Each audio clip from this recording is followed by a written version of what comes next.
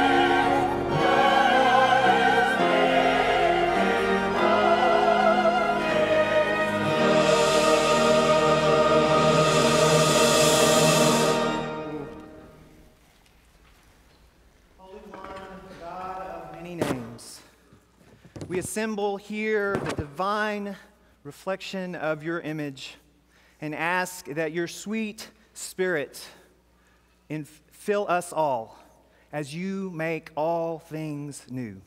Amen.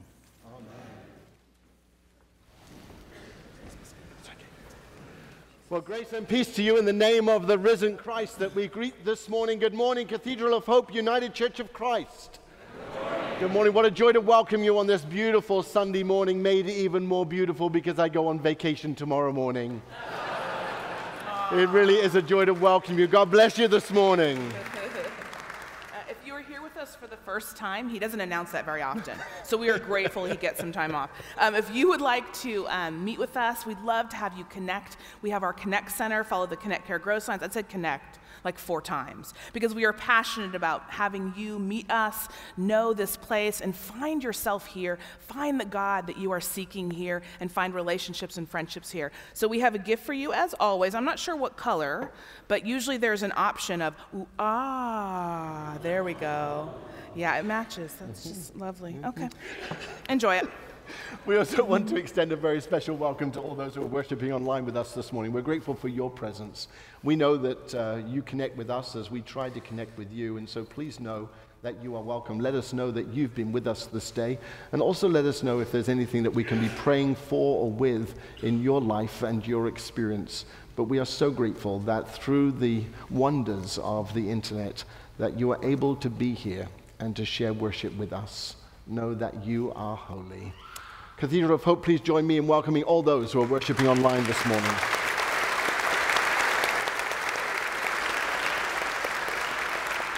And please remind for you to get the Shift magazine. We have all of our summer offerings in it, and also some wonderful articles, ways in which for you to know how to get involved, know how to serve more, know how to grow more, know how to connect more. And so please pick up your Shift magazine on your way out. We also want to remind you that as we begin this new month, June is Pride Month throughout the country. Now, I know here in Dallas we do things a little bit differently, but we still celebrate Pride here as a congregation. And throughout this month, there'll be opportunities for us to connect together. Please remember that on June 15th, and you can see this on page 8 of your weekly if you want to turn with me, we will be joining together for an event called Dallas Wings. They are playing, apparently, and we are invited to join with the Women's Council, to join with them and to watch this game. We also want to remind you that on the same day, June 15th, in downtown Dallas, they are lighting up the sky with the Art Walk, and they are specifically on June the 15th doing a Pride Night. So we want to invite you to come and join us on that evening as well. And if you didn't notice, but over this weekend, the whole of Dallas, downtown, has been lit up with the rainbow colors, not just the Omni Hotel, but many, many other buildings this year, this weekend, have been lit up with the rainbow flag. And so we are grateful for the way in which this particular community is trying its hardest to be progressive and to be more welcoming to the LGBTQ community. So we're grateful for all the work that happens. Please do check out all of the ways in which we can connect in Pride Month in your weekly today, starting on page 7. Wonderful. And on page 9, we are, of course, coming into our season of our 48th anniversary. And so there are many ways for you to help contribute, for you to get more involved, for you to kind of connect more with others. We have our eclectic art option. You've already seen maybe some of the pictures and ways in which you can figure out how you want to make your space at home more beautiful through the art we have here. We have our anniversary party, and we also have starting some anniversary dinners. So all of that information is on page 9, so please take a look at that. We'd love to have you be involved in at least one of these options as we get towards our anniversary. You will notice that in the lobby as you came in and as you will leave today, those of you who make pledges to this particular congregation, your mid-year giving statements are available in the lobby following worship. We invite you to pick one up and to take it home with you, my apologies, so that you know where you are in your giving. That also means that we don't have to mail it to you, so please do help us out by picking up your mid-year giving statement. And also, if you were part of the Volunteer Appreciation Day, you would have been given some tickets for the raffle. And if you haven't yet already checked, please do check and see if you're a winner, because we still do have some prizes that are left. So check your ticket, check the reception area, and to see if you were one of the fabulous winners of one of the fabulous prizes. Ooh, yeah, fabulous. Bingo, bingo. Bingo. Absolutely. I like it. And today's flowers in the chancel are given in honor of Scott Stout and Mark Wages, who got married yesterday. It was very exciting. So they are not here today. They are flying off on their honeymoon. We also want to acknowledge and to appreciate one of our own who graduated just recently with his Master of Divinity and who is on the chancel serving with us this morning, the Reverend Todd Atkins Whitley. Now, I know that he hasn't yet got the Reverend title, but it's very, very close. So why don't you come and join me for a second? You know, we appreciate the ways in which so many people graduate, and we'll be celebrating graduation in just a few moments, but we wanted to especially acknowledge this morning Todd Atkins Whitley. Todd has now graduated. He's looking for his first call, and he and his husband will be perhaps leaving us in the next few weeks as they begin their journey of transition to experience what it's like to be in ministry in the United Church of Christ and in many activist and social organizations. And so this morning, Todd, we would like to honor you and say thank you for you. Thank you for being on the chancel. Thank you for wearing your Black Lives Matter badge. It really is important to us. And of course, Romero, ways in which I know that you experience your spirituality by being an activist amongst us, and we are grateful for that leadership. The Committee on Ministry that shepherded you through this process would like to honor you this morning with this medallion as a way of acknowledging what you have done and who you are becoming. Let's say congratulations to Todd Whitley.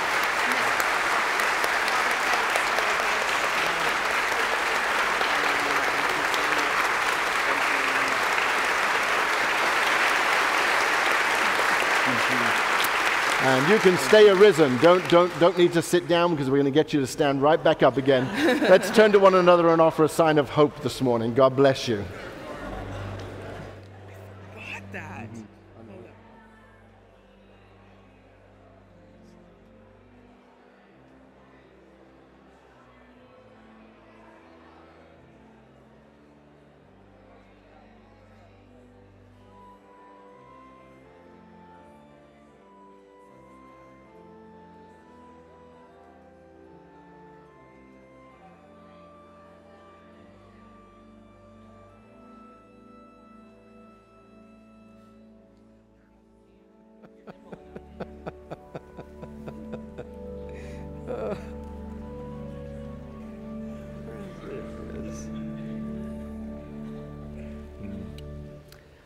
Our first lesson is from the 29th chapter of the book of Jeremiah. Hear these words. For surely I know the plans I have for you, says our God. Plans for your welfare and not for harm, to give you a future with a hope. And then when you call upon me and come and pray to me, I will hear you. When you search for me, you will find me, if you seek me with all your heart. May God bless the hearing of these ancient words. Amen.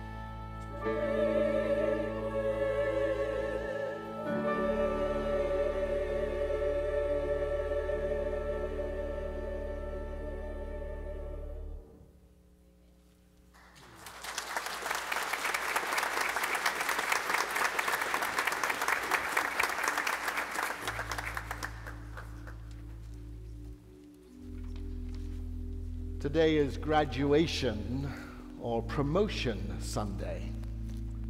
Today we wish to celebrate the accomplishments of members of our community.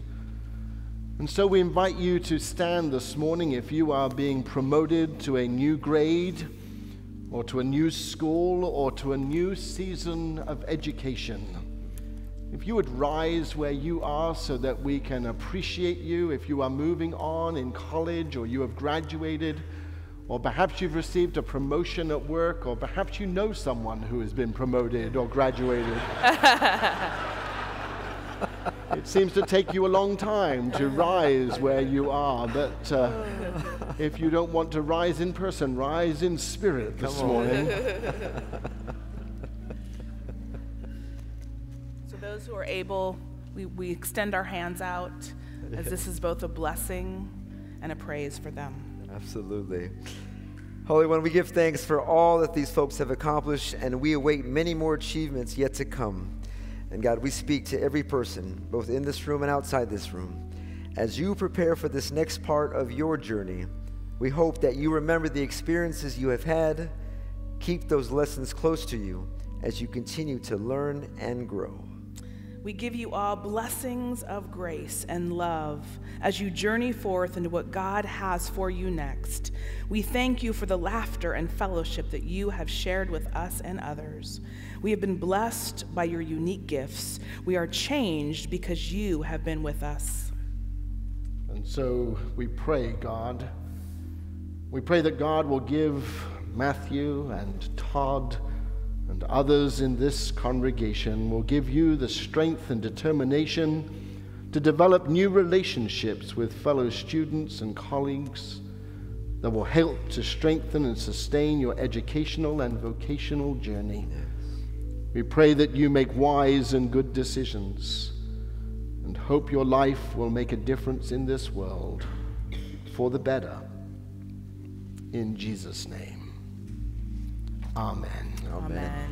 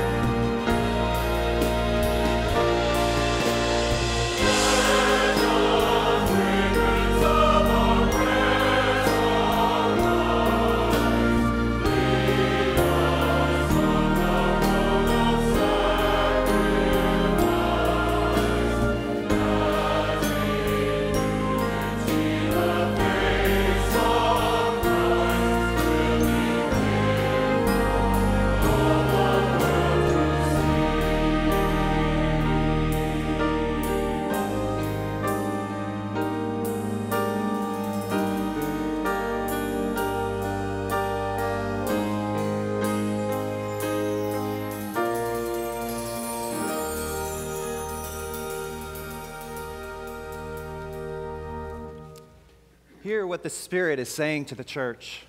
Come, Holy Spirit. A reading from the Holy Gospel according to Matthew. Glory to you, God. Jesus said, "You are the salt of the earth.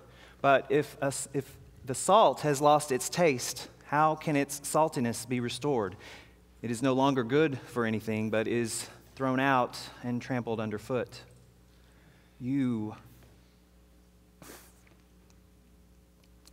are the light of the world.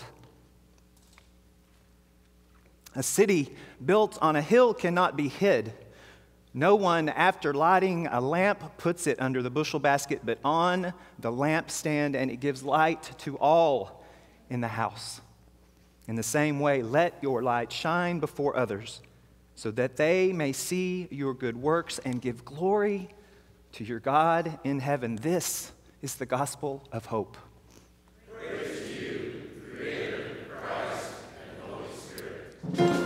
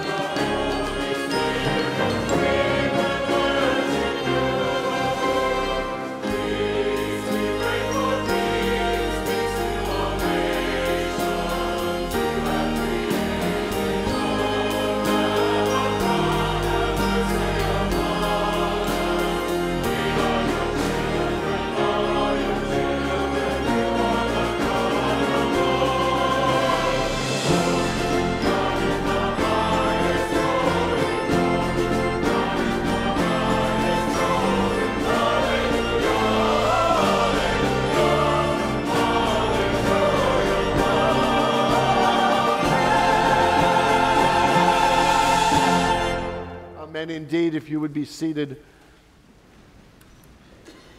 and I humbly ask that you would open your hearts and your minds to the presence of the living God that lives within you and who breathes new life into each and every one of us.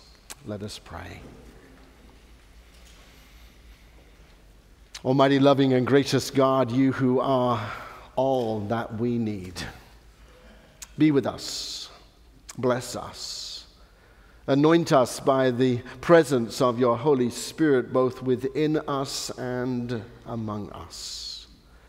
Help us as we come into this act of worship to open our hearts and our minds to the possibilities of a God who loves us, a God who is gracious with us, a God whose compassion abides with us.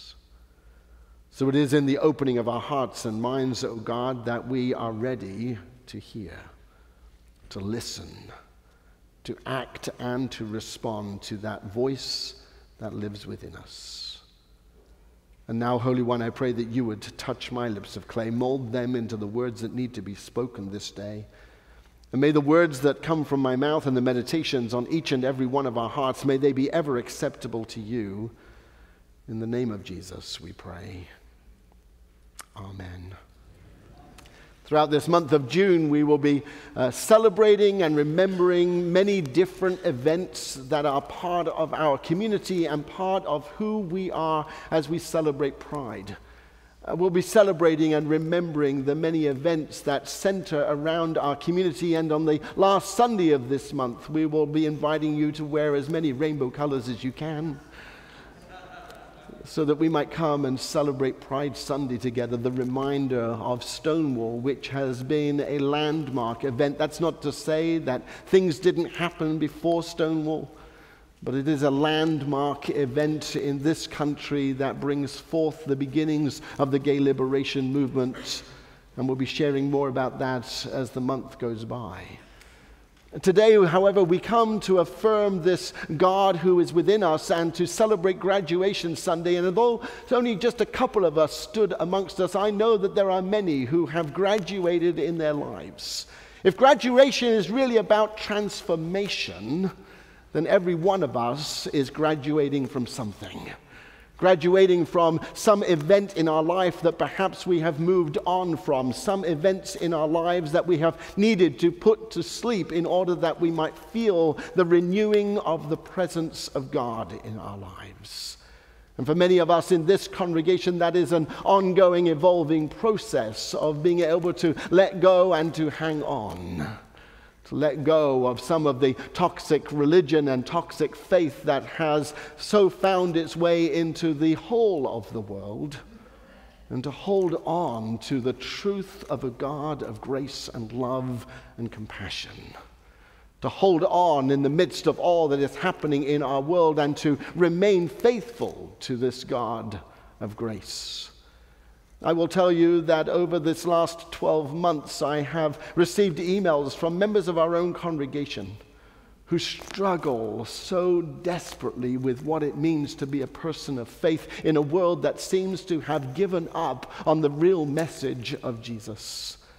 It's hard to hold on to a faith in a God of love when it seems that the entirety of the Christian church has given up on love.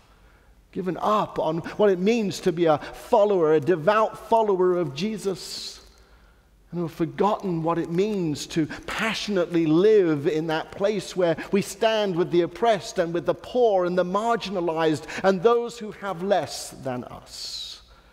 The whole sense of the gospel of Jesus Christ is one that encourages us to remember that there is always a future and we must always give them hope. It's why we are called Cathedral of Hope. A cathedral where for many generations we have offered hope to the world. A hope that makes a difference. It is that gospel that we must return to over and over and over again. And to remind us always that as followers of Jesus, we are not called to live the ways of the world, but we are to live in the ways of Jesus. The Jesus who was the revolutionary. The Jesus who was the itinerant preacher who went beyond the boundaries of his own faith, of his own experience, and began to enable others to find their place at the table. Everything about Jesus was about making the table bigger, not smaller. And this gospel that we preach in this church, a future and a hope, a future of a generation who are desperately in need of spirituality, who say that I'm spiritual, not religious. Because the religious will always fail us. Religious is always bound up in its tradition. The religious is always bound up in its way of finding power. But the way of Jesus is the way of speaking truth to power and enabling the world to once again find its center, to find its hope, to find its future. And Cathedral of Hope is one of those beacons, I believe, in this world that is calling us over and over again to find our hope, even in the midst of a world that seems hopeless. I don't believe in that world. I will not concede to that world.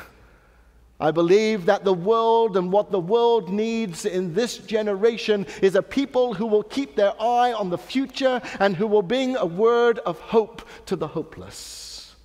My favorite saint is Saint Harvey Milk, who said, you've got to give them hope. You've got to give the people hope. Hope is the one thing that each and every one of us needs if we are to see ourselves in the future, to see ourselves as part of God's creation, and to give hope to the hopeless. I believe that we need revival in the world today. I know that that is an evangelical, conservative word, but I'm reclaiming it for Cathedral of Hope this morning. I believe that we need revival. I believe that we need to find something within our own hearts that will set ourselves on fire and ablaze for this glory of a God who invites us to graduate every day of our lives. To find something within us that will keep us going, that will keep us faithful, that will keep us mindful of the values of Jesus. To bring us over and over again to the experience of our lives. An experience that is not dull, that is not boring, but is a life's journey that continues to explore itself within our bodies, to find the presence of Jesus there and to live from that place of hope. I've found myself saying over and over again, more often perhaps in these days than in other days, where I get up and face the news of the day and have to remind myself, not today, Satan. Not today are you going to steal my joy. Not today are you going to steal my hope. Not today are you going to take away from me that blessed assurance that Jesus is mine. A future and a hope.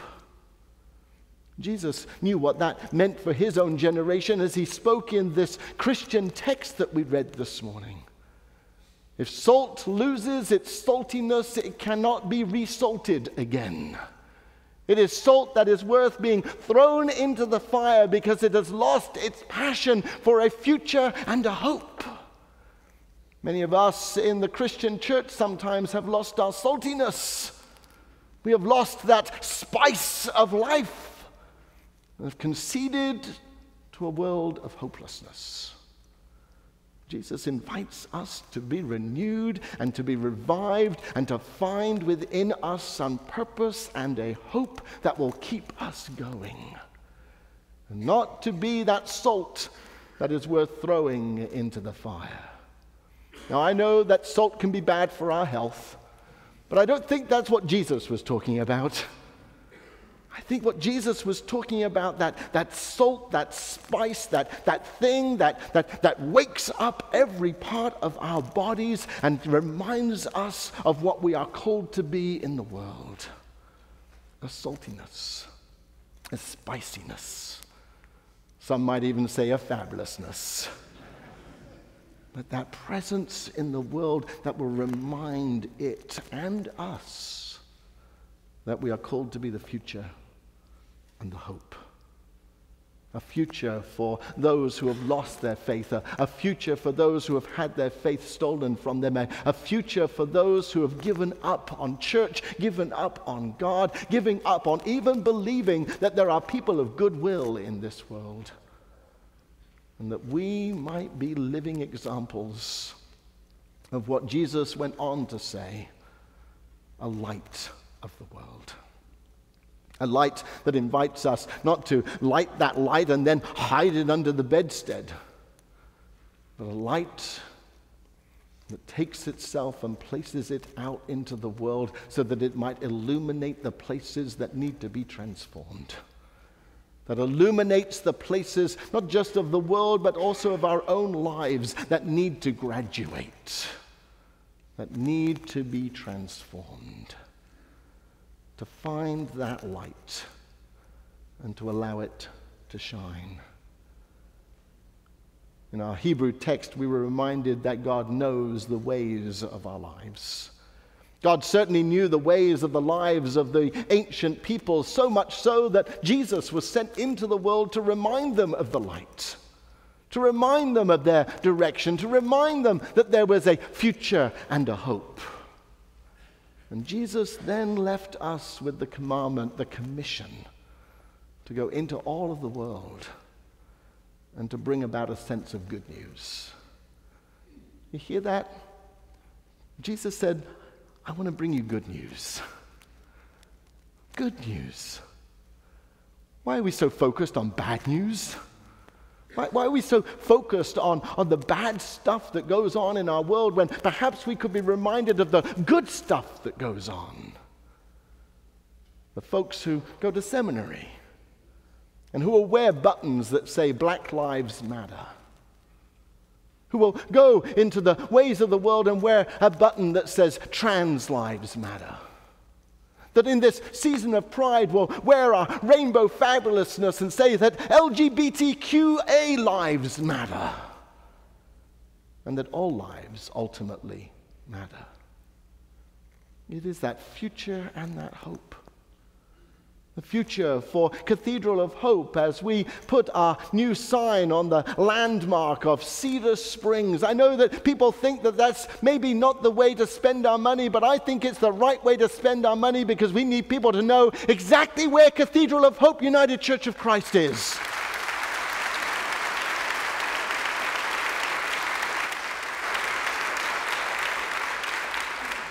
But the sign on the street is just one step in being a future and a hope. Placing ourselves right there on Cedar Springs speaks to the hundreds and hundreds of thousands that go to the airport every day. And the hundreds and hundreds of thousands of lives that need to be transformed by this renewing of the mind, of the salt and the light of the world. But what we do beyond the sign will really make the difference. What we do beyond the sign and the lives that matter in this congregation this day as we renew and remind ourselves and find that place of revival, as we find that place within us that keeps us moving forward to be that future and that hope. The ways in which we will care for the vulnerable and the less fortunate. For the many in our congregation who are passionate about youth homelessness in our city.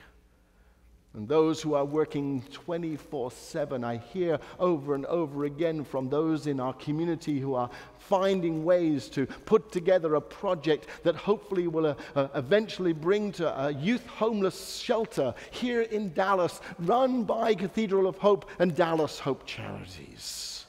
It's what we do beyond the sign. The folks who are working passionately about looking for affordable housing for LGBTQ plus and beyond seniors in our congregation and in our world, who are looking for a place where they don't have to go back in the closet when they need to find affordable housing in our community. That they might live out their rest of their days out and loud and proud, just as they were able to do in their own homes. Future and a hope. Cathedral of Hope, this is not just about building a church, this is about building a movement. A movement of people who are passionate about being that future and that hope. And it starts with you and me rekindling the experience of faith in our lives. This past weekend, several of us were down at the South Central Conference of the United Church of Christ. There's a lot of words in there. But the South Central Conference of the United Church of Christ, and as a part of that conference, I was honored to be able to share in ministry with Reverend Dr. Joe Hudson, and both of us taught a session together on spirituality. And in that session together, and I want to tell you it was a wonderful experience, but in that session together, we talked about reminding ourselves of that moment when we just knew that God loves us just the way we are. I think sometimes we forget that moment. Now, I realize that perhaps for some of us that has been an evolving experience. But for me, I can look back on that one moment all those years ago.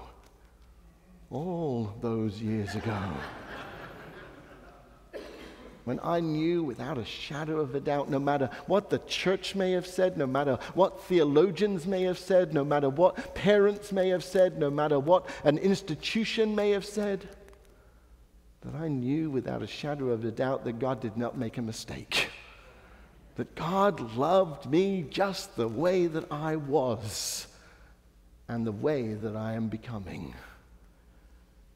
I look back to that moment in the times when I don't see a future, when I don't see a hope.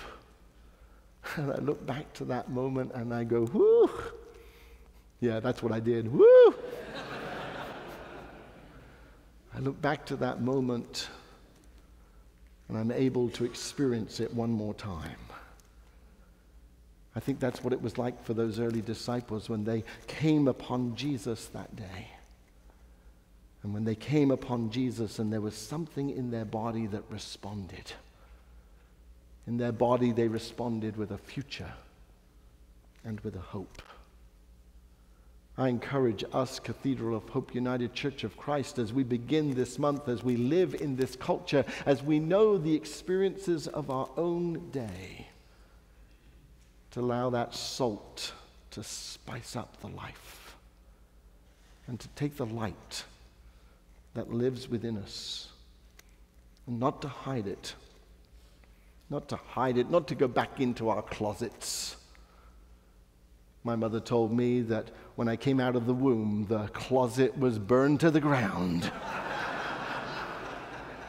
And I ain't going back in no closet. But to come out, to allow our light to shine, to allow it to be a beacon, not just to me, but to all the world. And to allow it to be a beacon of hope for the future. May God bless us. Cathedral of Hope United Church of Christ, we have a purpose and a meaning and a way for the world today, perhaps in a way that we yet do not know. May it be so as we keep our future and our hope alive. Amen.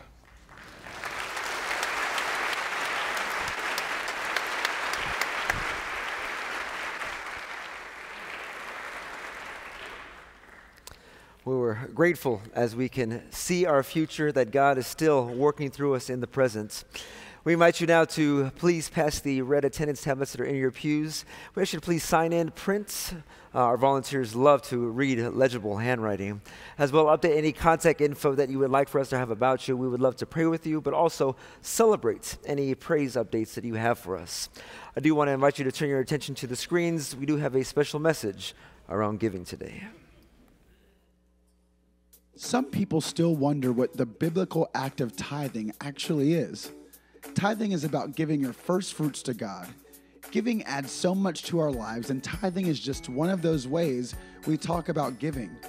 Proverbs 3:9 says, "Honor God with your wealth and with the first offering of all your produce." Tithing is all about giving the first of what we have to God. It's an act of worship, just like praying, reading sacred text, and yes, even singing our songs and praises to God. Many times in the Bible, people gave their first 10%. In the first book of the Bible, Abram gave a tenth of everything he had to the priest of God. Why 10%, and what is 10%? So if you have $10, 10% is just $1. So essentially, you would give $1 as a tithe or an offering, which would be a symbol of honor and blessing to your God.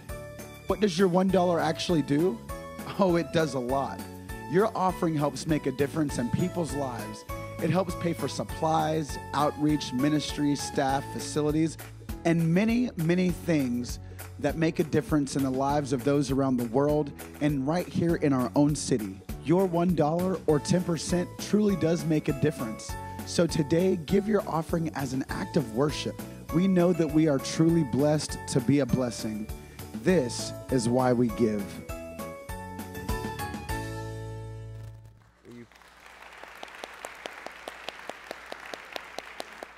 As we prepare our tithes and our offerings, will you please pray with me? Holy One, we are mindful of all that you do in our lives. We give thanks that we give now, God, right where we are in our present, for the sake of our future. We give thanks for the blessings, the abundance that we already have, but also for the transformation that is yet to occur in our lives. Bless us now, in Jesus' name, and all the people say, amen. God bless you.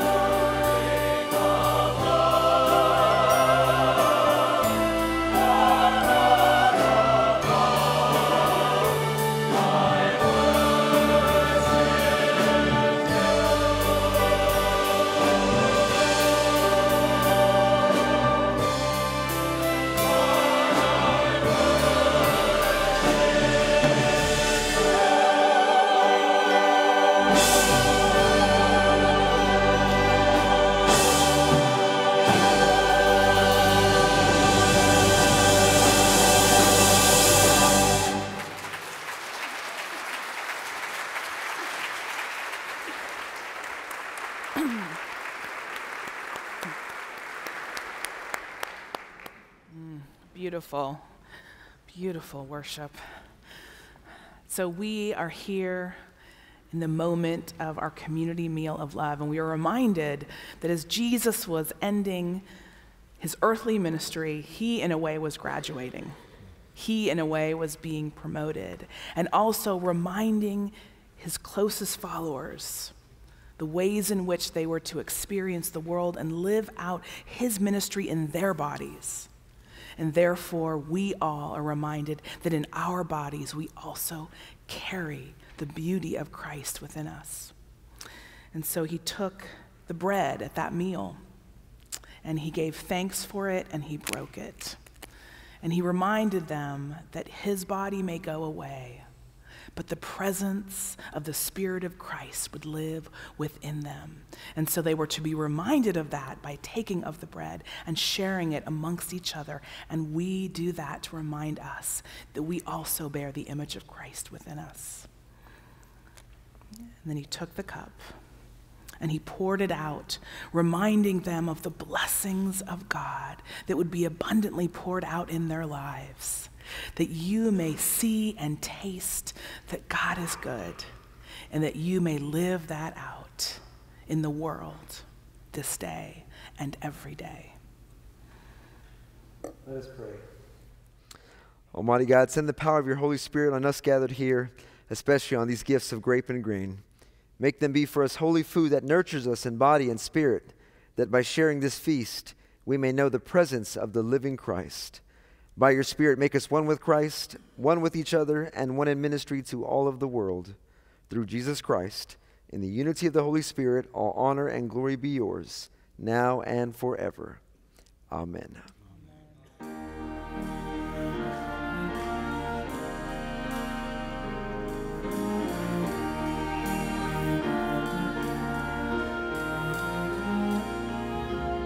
Come just as you are. Hear the Spirit call. Come just as you are. Come and see. Come receive. Come and live forever.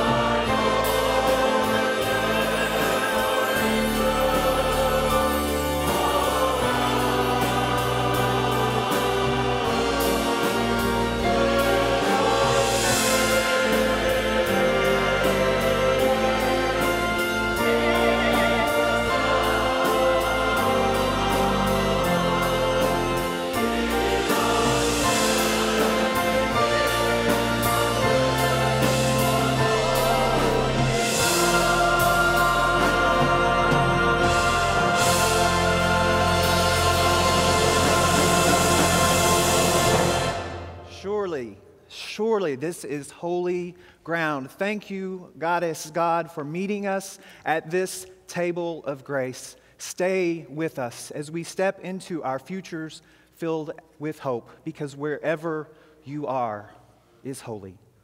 Amen.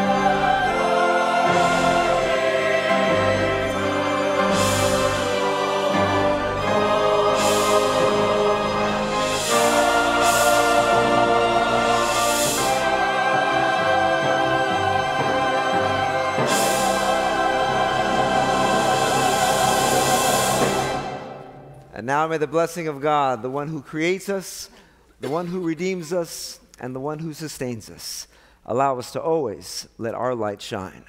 Amen.